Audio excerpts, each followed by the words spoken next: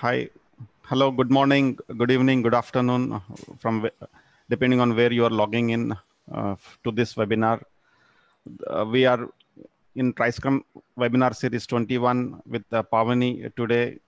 Welcome once again, Pavani. Good morning. I know it's very early for you.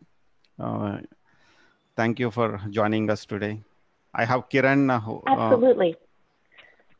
I have Kiran with me today. Very glad to be here. Who is a product manager and who would have the conversation mainly with the Pavani around this topic of ethical product development. This is brought to you by Product Owner Studio in collaboration with tryScrum Studios. Little bit on the technical setup for some of you who are very new to Zoom webinars. You don't have an option to speak but you can always use the chat to communicate with the panelists and the hosts. And you always feel free to put your questions in the Q&A tab. We will answer them in the end. So make sure that they are put only in the Q&A tab. A little bit of introduction about tryScrum for some of us who are joining for the first time in our webinar series. tryScrum is a management consulting firm with a mission to humanize organizations. It is a PTN with Scrum.org, IC Agile member organization, Management 3.0, and Scrum Alliance affiliation. We do run a couple of studios or meetups. Scrum Master Studio to focus on the first Scrum Masters, Product Owner Studio to give more information to the aspiring product owners or already experienced product owners, and Agile Leadership Studio to focus on the need of the hour, which is the right type of leadership mindset for the organizations to thrive in this digital disruptions. So I would give it to Kiran to take it forward from here. Thanks, Venkat. So once again, I welcome everyone to this webcast on ethical product development. And to start with, thanks, Pavani, for accepting to be with us today and talk about ethical product development. So for many of you who might not have known much about Pavani earlier, she is the author of Ethical Product Development, Practical Techniques to Apply Across the Product Development Lifecycle. This is a short and sweet book to understand about ethical product development. She has worked in product development, in the last couple of decades. And prior to working in the product development space, in product management and user experience, she studied economics at Brown University and business and law at the University of Virginia. Currently, she leads the product management and the user experience design teams at EAB. And in her spare time, she has written this book called Ethical Product Development, more of which we're going to talk about shortly. And I'm happy that she has chosen to join us in our discussion today. And she can help us understand how the product owners can consider themselves as ethics owners. We'll start with a few introductory questions, then we'll request Pavani to take us through the case study that she has prepared for us today. And we'll also have a Q&A based on how the time permits. So once again, welcome, Pavani. Thank you so much for having me today, and thanks everyone for joining. All right, so let's get started. I can go ahead and share my screen. Yeah. Yeah, sure. While we are at it, curious to understand why we wrote this book, Pavani. So could you throw some limelight on that? Yes. So first of all, the first thing I want to say is, and I think many of you are joining this webinar because technology and its role in society have never been under more scrutiny. So if you look at really the mainstream news these days with social media, with looking at the large companies, the ethics of Google and Facebook and other large companies, as well as artificial intelligence, facial recognition. There's a lot of hot topics in the news today. And so I wrote this book on ethical product development because, as many of you, I'm in the practice of product management and user experience design, and have been working in this area for the last 20 years. But I'm constantly reading about how to do different aspects of these practices better, but I've noticed a gap, specifically the gap around really bringing ethical decision-making into the process in a regular, ritualized way. And we have all sorts of processes in our field, whether it's, the agile ceremonies, whether it's, how to do a design brainstorm, how to document requirements.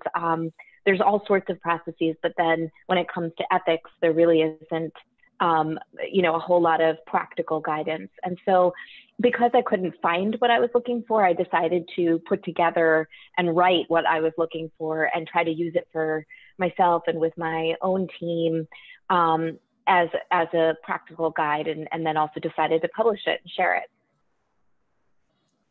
Awesome. Thanks for that insight. And so today in the world, we talk about how the product owners or the product managers can create habit-forming products, right? We do not typically talk about ethical products or,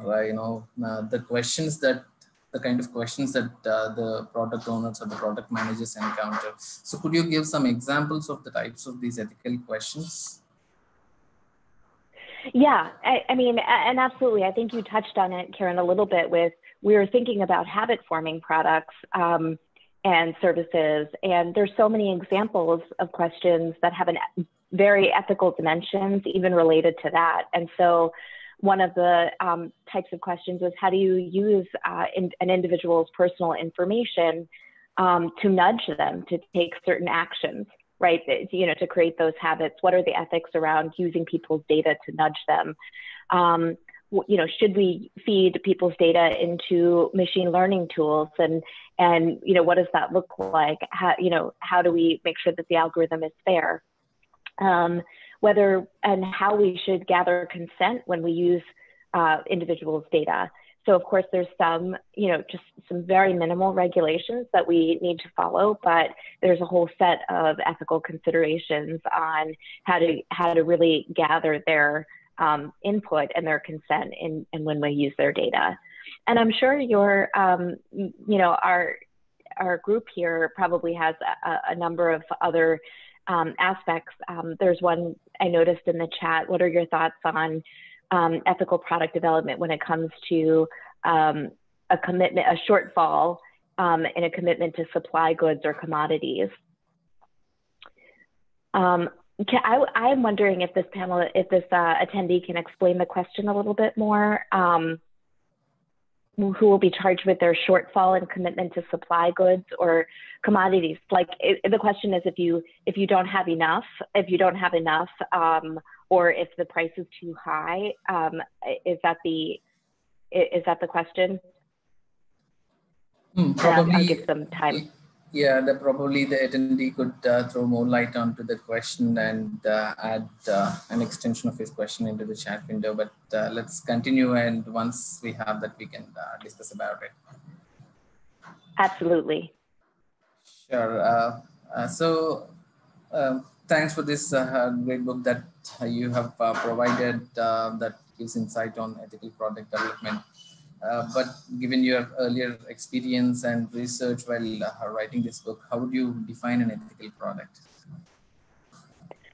Yeah, so really, ethics is pretty hard to define, because what I may think is ethical, you may not, and vice versa. But so my definition for an ethical product is one that, at the very minimum, it strives to avoid avoidable harm. So it's the product of a process that specifically embraces ethical decision-making every step of the way, and starting with a set of principles. And so I'm going to be sharing those with you all further today, but really it's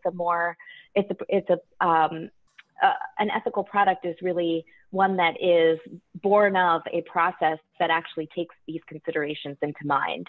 And there's several other descriptions that, that people are using these days to talk about the ethics of technology development. And I like all of those. So there's they call it responsible product development, or inclusive product development, or accessible product development. And actually accessibility kind of falls into one of the attendees' questions, which is, how do you make sure that your goods or services are available to the largest group possible? So accessible, people also talk about mindful product development, or even morally imaginative. So if you can imagine a future state that is better than the current state, then that's like a morally imaginative product development process.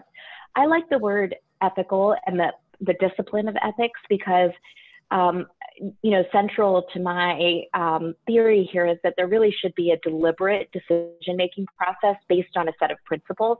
And that is really fundamentally the field of ethics. Like, how do you apply principles to everyday types of decisions? Okay, yeah, that certainly makes sense. Is this targeted at specific groups of people, or in other words, who's your intended audience? Yeah, so my audience for the book includes all of the roles that are involved in the product development process. So that could start from like the founder and entrepreneur to, of course, product managers, product owners, user experience designers, and then folks who are developing the software, so software engineers, data scientists, QA, quality assurance specialists, and then even beyond that, so those who are involved with delivering in customer success, so customer support, and even product marketing and sales, to really think through all of the elements of the whole process and where ethics can be introduced and evaluated. So today I know, Kiran, that my audience is the role of the product owner who works very closely with engineering to produce the solution. And really that role is, the way that I see this role is that it's the bridge between what the team wants to build and how we're actually building it. So I think it's also a very, very central role in ethical decision-making. And I wanted to introduce that there's a new-ish term in the field called ethics owner. And I noticed in your bio, you call yourself a problem owner, which ethics in a lot of ways sheds light on an ethical problem. So an ethics owner is a role that a person can take on, whether it's formally or informally, that operationalizes ethics within your team and your company. And I know I sent you one of the links, which is, there's a free report on the web by a group called Data and Society that examines the challenge of the role of the ethics owner in how to incorporate ethical decision making into their day-to-day work. So I'd love to share that out with the group if folks are interested. Sure. This is exciting stuff. I know I'm more excited about the case study that you're going to share with us shortly. And I'm also sure that diving deep into it, we will get to know better about ethical decision making, how we can incorporate that into the product development process. So, but before even going into that, could you tell us a little more about the overall framework first, so that we get a pulse of what we are getting? Yes. Yeah, absolutely. So on the screen, you all can see on the right-hand side, this is the book. It's called Ethical Product Development. And it really is a short book. It's meant to be kind of a desk reference. It takes about maybe a little less than 2 hours to read, and it includes 20 techniques across a framework that you can apply in a day-to-day sort of way. So I want to share with you the way that it's organized so that you have a better idea of considering how to incorporate ethical decision-making into the day-to-day process of product development. So I organized the book into 5 chapters, and there are 5 perspectives that we have to take as product leaders. And so these are the 5 imperatives, one by one. And these, I think of these as things that you must do in order to incorporate ethics into the decision-making process. The first one is to build a product code of ethics as a foundation. So what is a product code of ethics? It's a handful of principles that really are your guiding light, your North Star. So they're meant to be aspirational. And this is where I encourage the organization to keep them up to date. So every 6 months or every 1 year, revisit the principles to make sure that they're up to date. And we can talk more about that as we do the ethics case study, Kieran. And then the second imperative is really to actually use them. So this idea here is to build a team, an informal team, and it could be the product owners, where people are championing each principle so that they can bring the principle to life. And so after you think about what the product code of ethics really is stating that your team and your organization to do, you have to find the right people to advocate. And then the next really important activity is to identify the ethical shortcomings of your product today. So I really outline the process of how to do that. And this is so that your product actually aligns with your product code of ethics. Because the reality is that products and companies will be judged by their worst precedents. So they'll be judged by the most the most problematic part of the product. And so it's important to kind of do this audit and then make sure that we're raising the floor.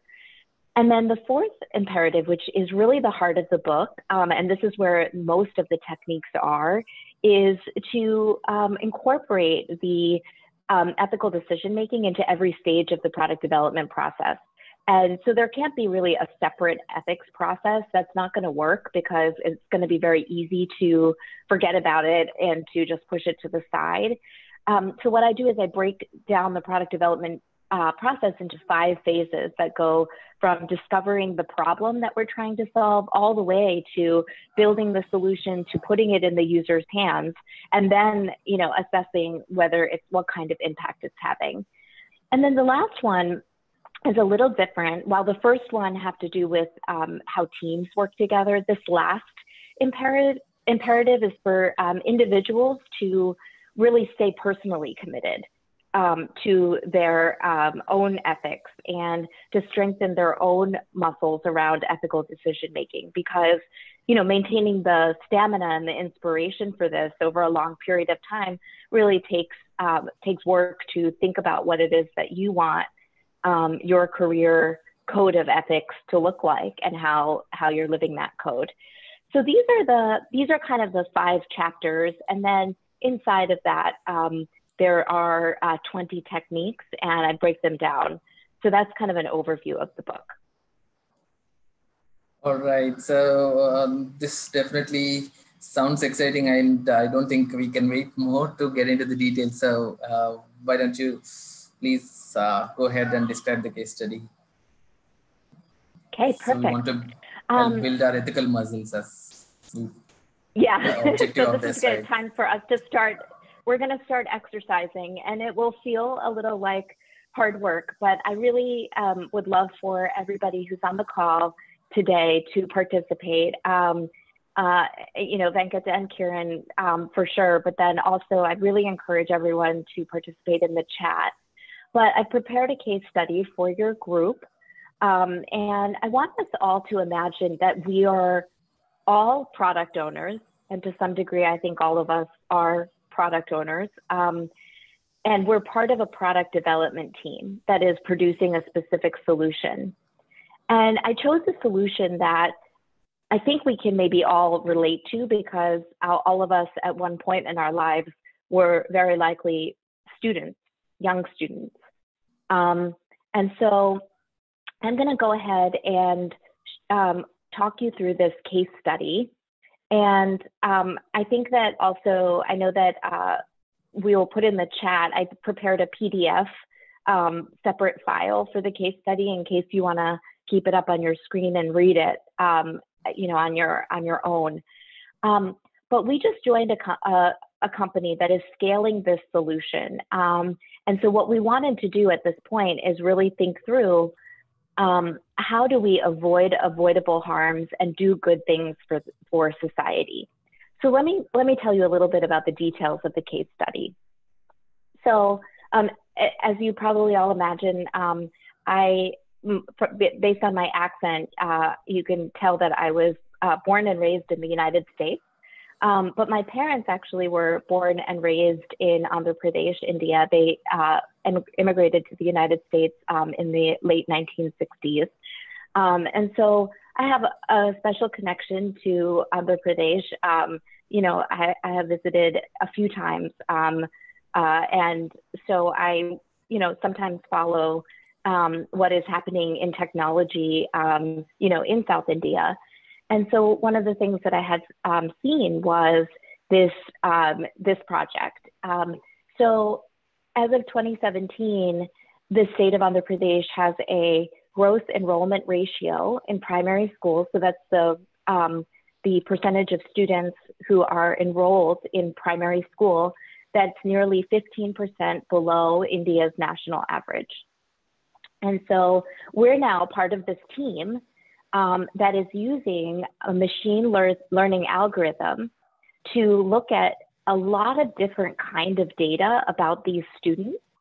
So there are details about their enrollment, their performance, their demographics, their the infrastructure of their school, their teachers' skills, to predict whether whether an individual student is likely to drop out.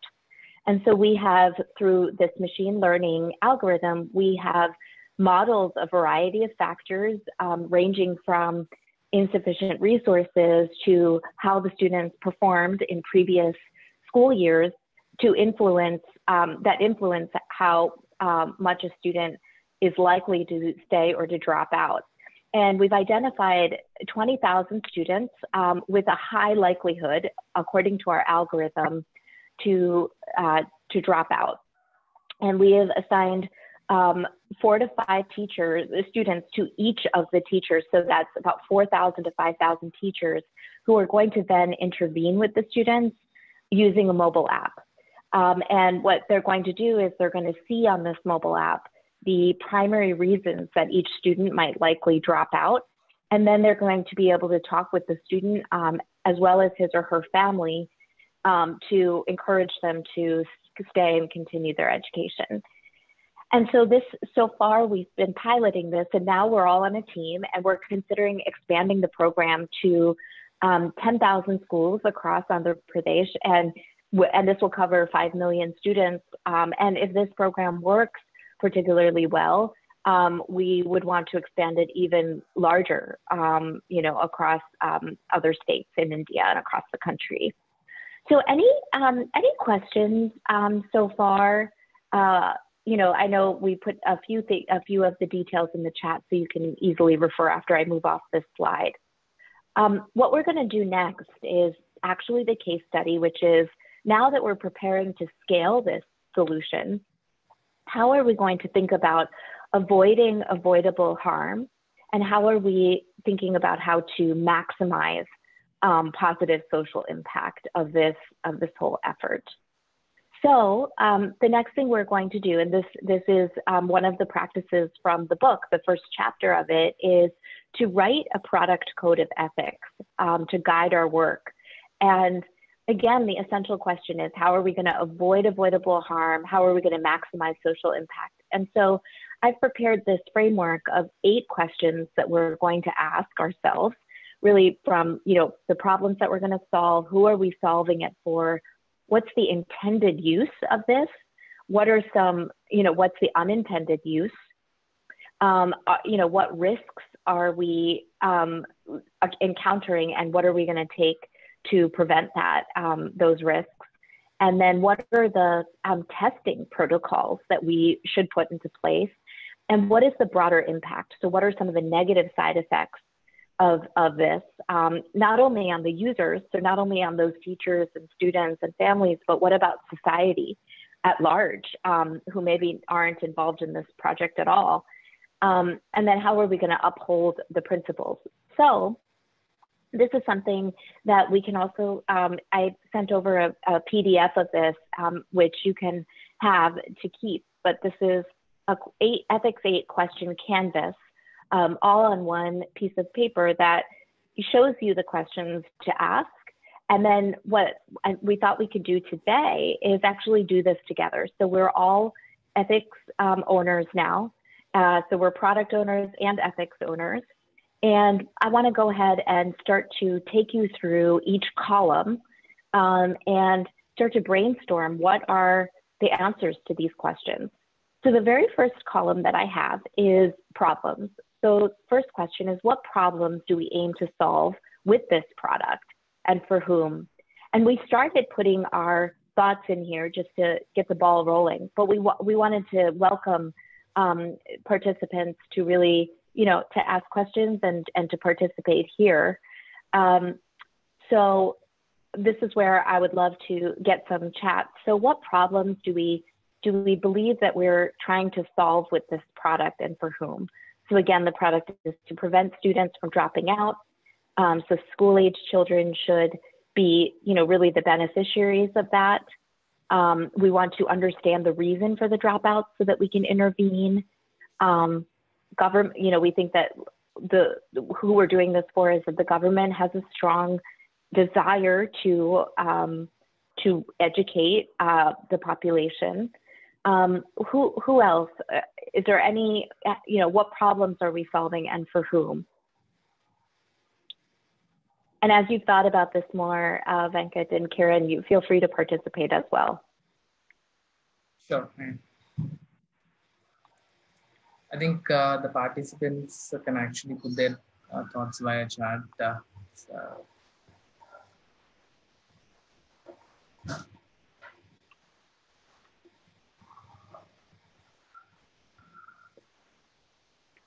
You have a quiet group here.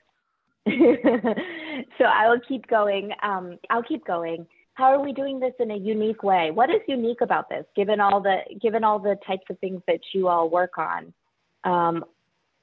What's unique about this?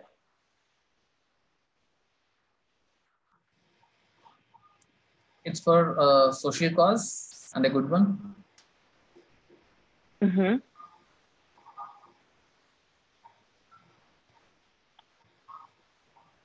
Have you all heard about this type of effort before in terms of using machine learning or AI in this way?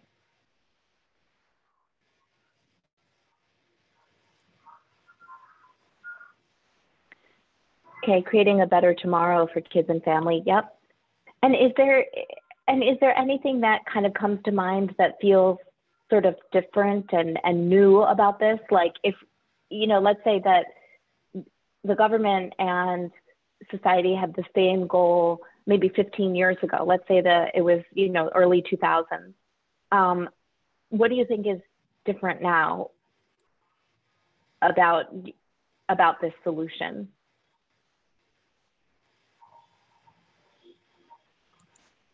Technology, machine learning.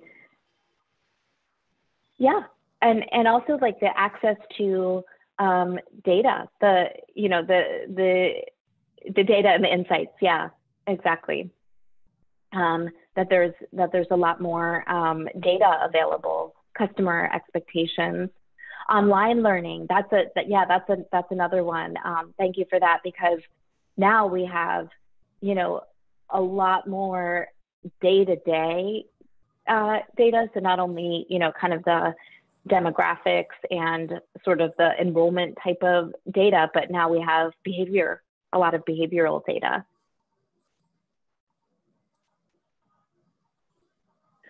So how should we be? And again, we're product owners, so let's pretend that this is our initiative, and we want to be really clear and proud of this work. How should we be measuring outcomes? What do you think would be a good outcome for this project, or how would you, ultimately want to measure the success of it?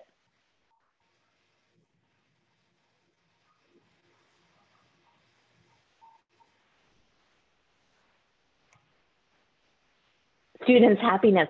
Yeah, that's a good one. And when we were practicing this, we didn't put it on the page because number of students as part of the program, improved literacy rate. So there's a number of things. So it's not only just the enrollment, but also, is this working? Is this leading to better educational outcomes for students?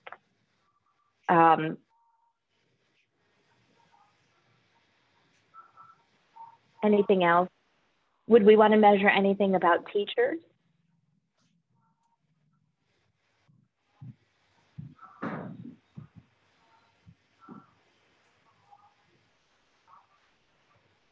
Making the problem visible.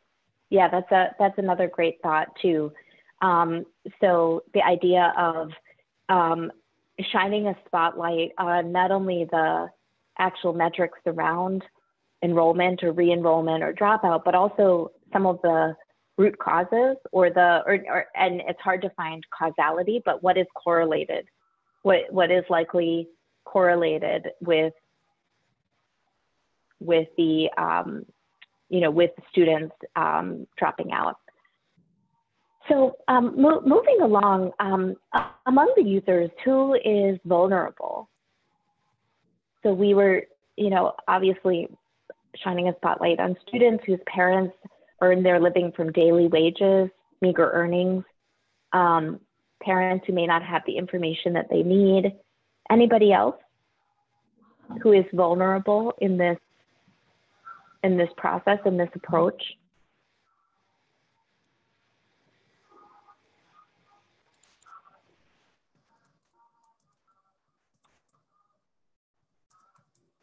Maybe we've covered who is vulnerable. Students who aren't interested. That's a really good one too. So how do we, so in terms of some of the issues is, what would we do for the students who have dropped out, right? Is there, is there a way to bring them back? I can see this working, if it works well, then there's an opportunity to use this approach to see if we can prevent the, the dropout phenomenon. But is there a way that we can actually be even more proactive for students who maybe already are showing signs or not as engaged? And then I think also for the students who aren't, quote unquote, aren't interested, maybe true also, like, what are the, what's the approach that teachers should take if their interventions aren't working? So maybe they have a specific way that they're intervening with the students and families.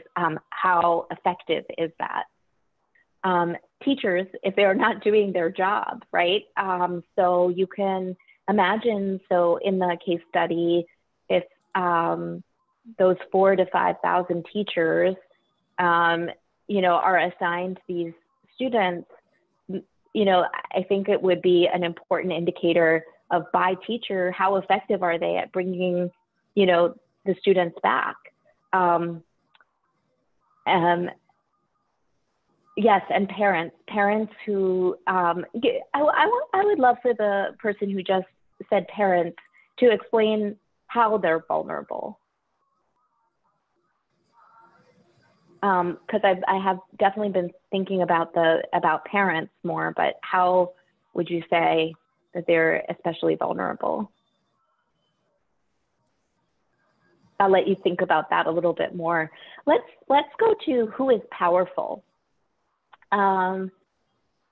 Government, because they can make decisions to invest in this program, lift up students. Maybe the teaching community here, because they have this information now and they can choose to take a variety of different kinds of actions to intervene with the family and with the students. Anyone else who has a lot of power in this situation? Parents are also powerful, yeah, because they would be able to influence students, but also, you know, I think that they have the power of sharing information or not sharing information. I think that's another aspect of this. Who are we leaving out that we don't intend to leave out? One thought that we had was the local NGO, the community. And then someone picked up on this earlier on, which was the happiness of students,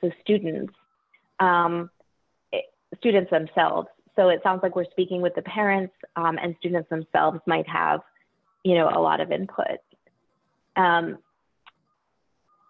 So this is the heart of it. It's like, what does the intended use of our product look like? And then comparing that to what are negative use cases and uses.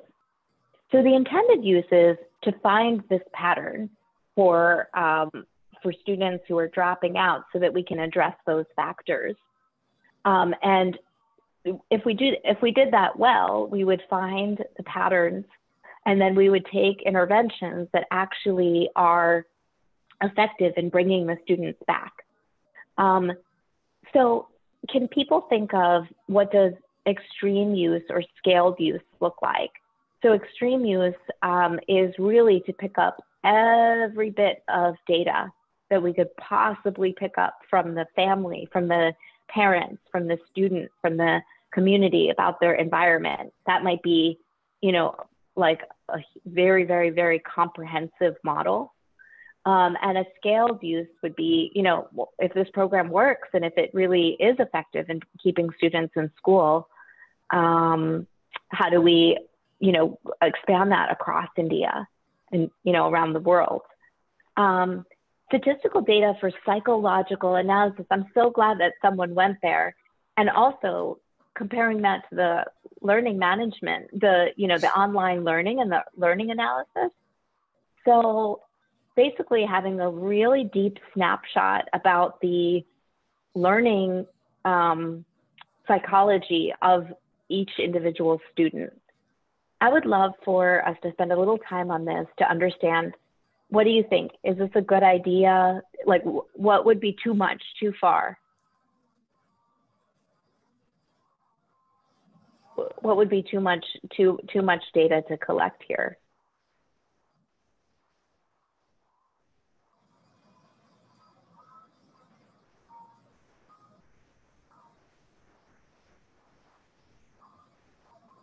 Yeah, afraid of privacy. Yeah, I mean, so I've seen, you know, I've read some research about being able to sort of see and monitor students' attention, and to understand whether a student, you know, and based on their kind of the online behavior and also their facial expressions, whether they are picking up the material, how happy they are in the classroom, how much they're participating, and having the algorithm detect some patterns and make some judgments about that. Would any of you be concerned about this? Like if you yourself were being monitored in this way, or if your children were? I'm just curious. I mean, there's no right or wrong answers. Absolutely, yes. Yes, absolutely. Yes, absolutely do it, or absolutely you'd be concerned. Too much, sharing psychological tests, if any, private conversations they may have given to social workers, because we're all vulnerable for targeted marketing ads. Yeah.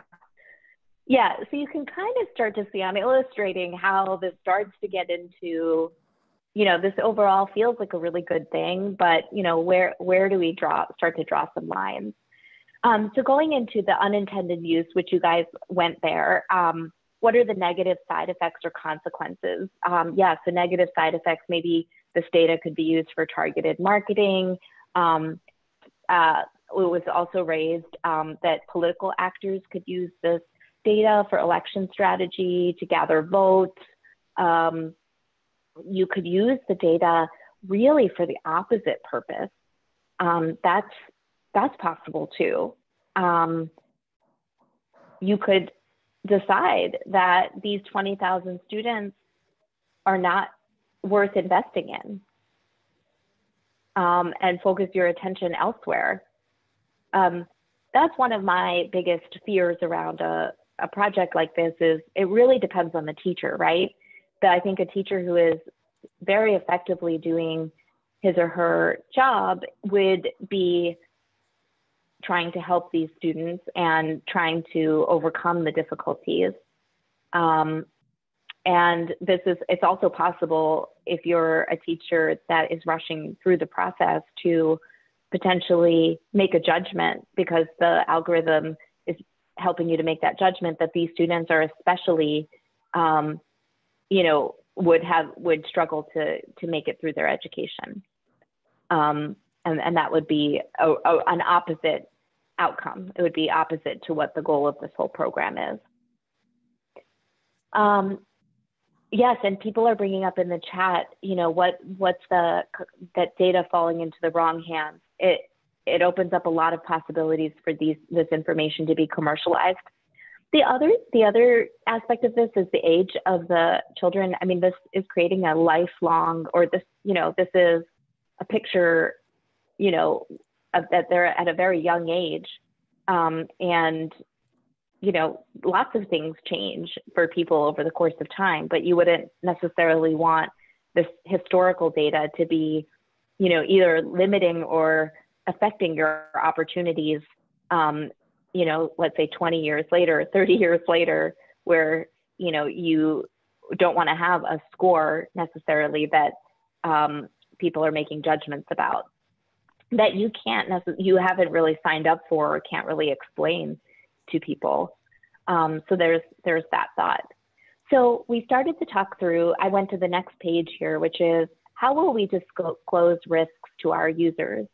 So teachers need to know that these are insights from a data set, but the data set may not give them enough of a picture or context. So that's one thing, is to explain to teachers, that they may not have the full picture, that this is also, anytime you use this statistical analysis, the application of the insight to one person is always, it's always suspect, because that individual can be part of the trend, or they could really, because it's really a predictive algorithm, not an actual empirical algorithm. So, or an empirical study. So you don't know what the student's true outcome will be. Nobody can really predict that, but you can, if you take the prediction, too seriously and at face value, you may be,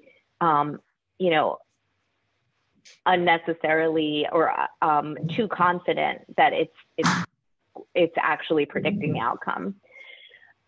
How will we get user input on the decisions we're making? So what are some thoughts here? Like, how can we be creative here in terms of how to get user input?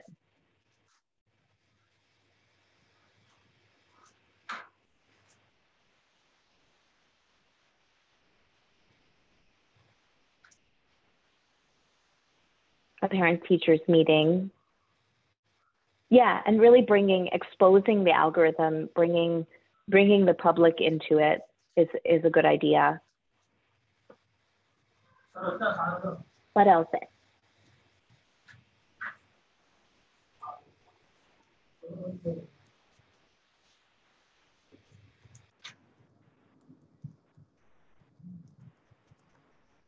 The next question is, how will we quality test our product?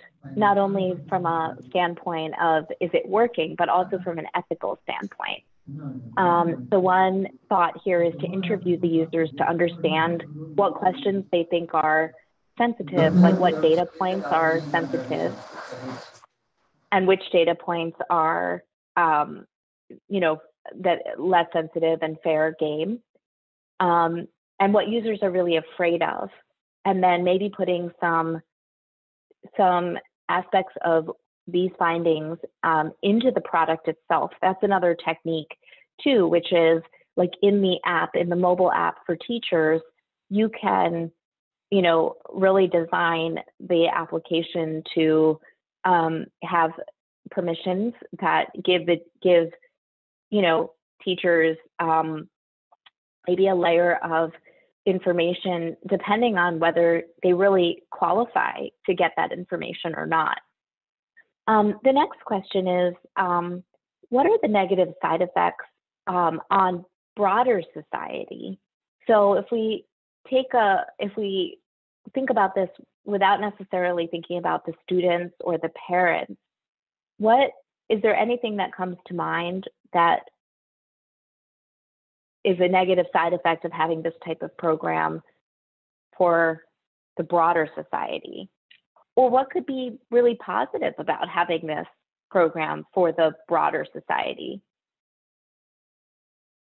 I want to pause there because this one is fairly important to think about, because not only, we don't want to think only about just the users and the, you know, the teachers, the families, but anybody else?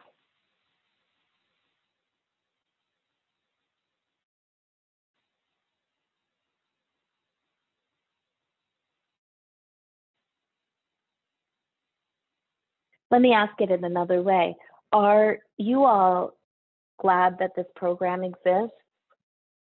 And no judgment. I mean, we're just trying to understand, like, is this a good program? I mean, I definitely, my personal opinion is that the more that we can know, the better, as long as we use the information in an ethical way. I'm curious if, like, I think most of us are older than these children. And so we probably aren't in this exact, we're not currently experiencing this particular type of algorithm used on us. But I'm curious, what good things or what possible harms do you wonder about? Public disclosure of the idea and informing people how the idea would help with their coming forward. Yeah, and I think that that's it's a great point of just, I think with efforts like this, the more that the public can know about it, the more that you can build in some of the safeguards of, is this going too far? And also, what are the positive things that we do with this? So that gets me to this very last column, which is, how will we help different people on our product team across the company and outside the company to uphold and evolve the principles we develop? So one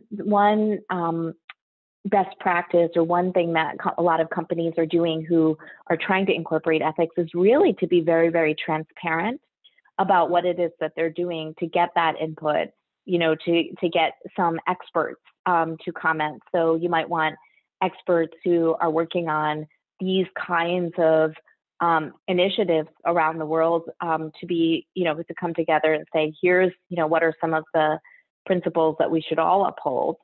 And then the last question is, you know, what is the current applicable legal regulation? And I actually do want to socialize the benefits as well. Exactly. And I think that's because it may sound like I don't think this is a good idea, and that's not the case. Actually, one of the aspects of the products that I work on with my colleagues at my company is very similar to this predictive model, and it's actually at the higher education level. The last question is, what are the current applicable legal regulations? And I'm curious to just understand from the group if you all are familiar with the types of regulations. If you were to be dropped on a team that's working in this space, what regulations do you all have in India around this, and in your state?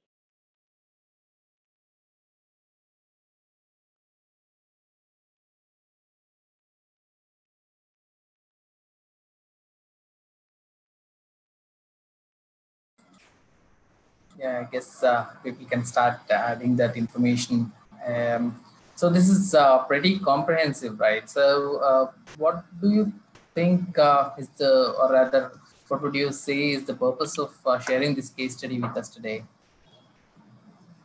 Yeah, and so yes, and I think the folks chatted the Personal Data Privacy Act, where the data is hosted is important. But yeah, this is comprehensive. My purpose behind the case study, I had 3 goals with it. The first was, like you said, it was exercise to give us practice in building these skills in predicting harmful consequences, and actually like also focusing on the positive benefits of it in light of the harms that could be avoided.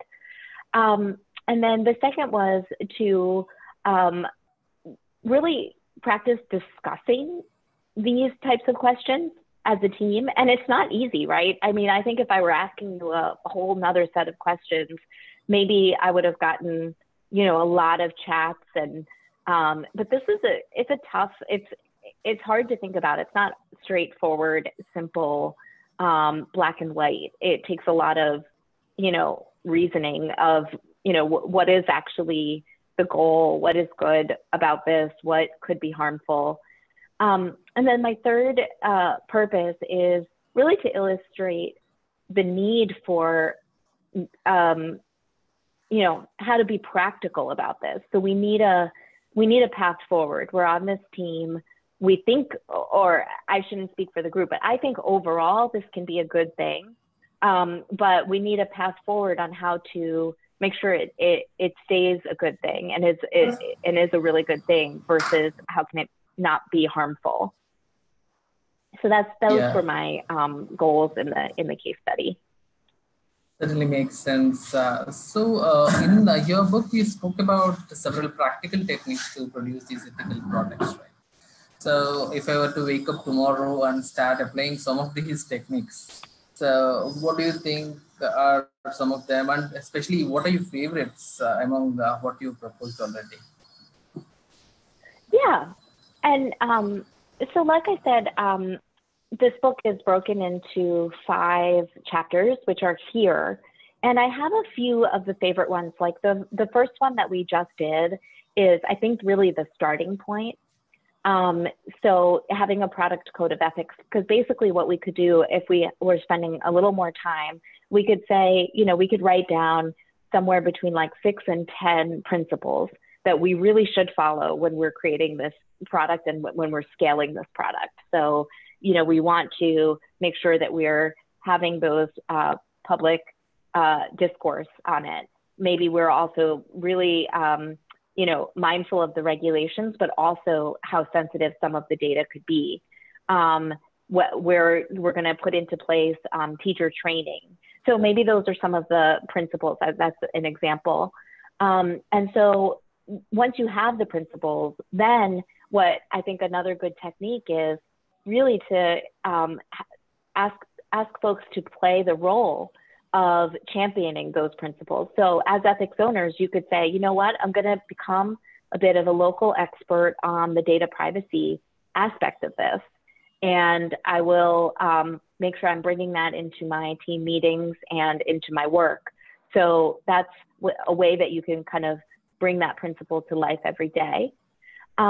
The next one that I'd call out is the importance of really understanding, like doing an audit. And now that this program, for example, just as an example, if you have something that's already in place in terms of a product, doing an audit and talking to your users about what is, and the broader community about what is wrong, what is going wrong, or what is, you know, not meeting the bar of the ethics that we want to have as an organization. I think that's an important one. I think the legal one, which I bring up, is to just really try to understand and do some training around law and industry regulations and what do the contracts actually say, and giving a little bit of a broader understanding from for the team on, you know, what this work, what's the expectation around this work. A couple other ones that I want to call out they come from Amazon.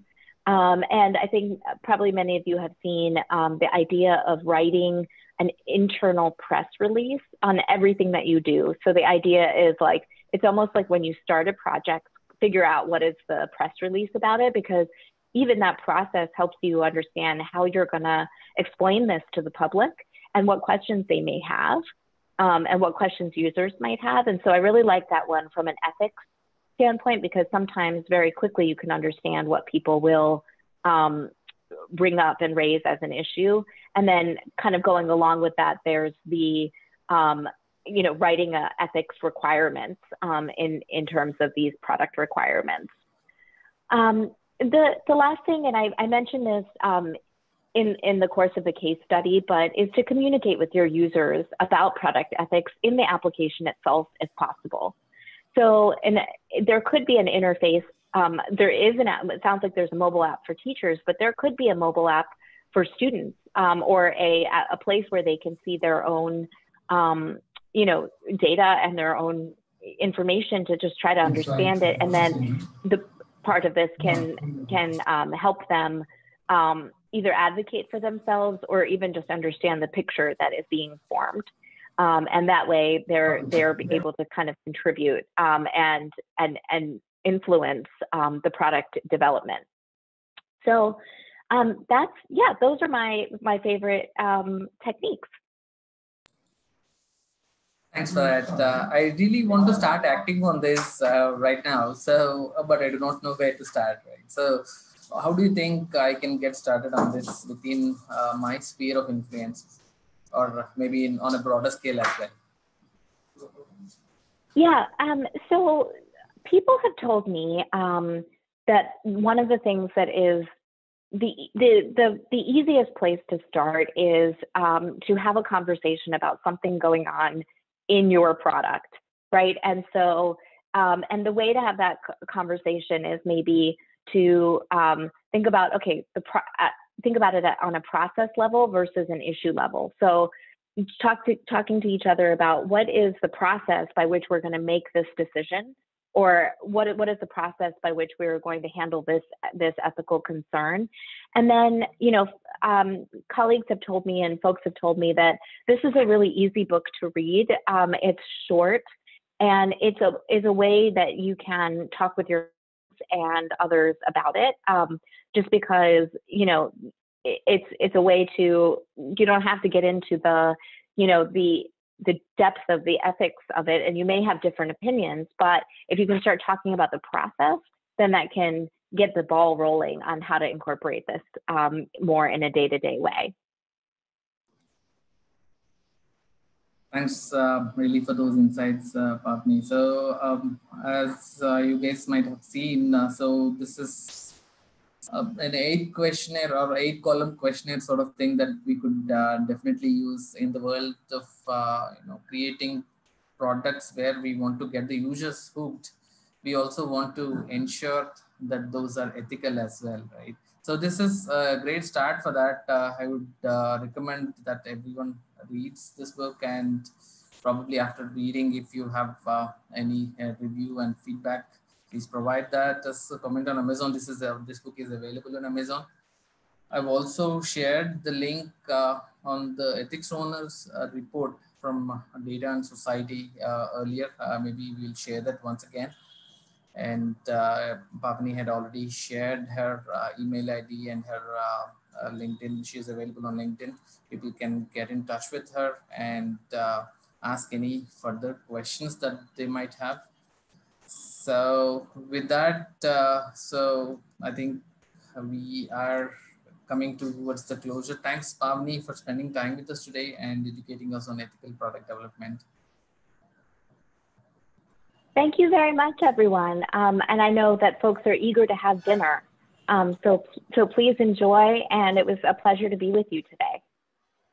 Thank you, Pavani. Thank you all for joining. Thank you, everyone. Okay, take care. Bye-bye.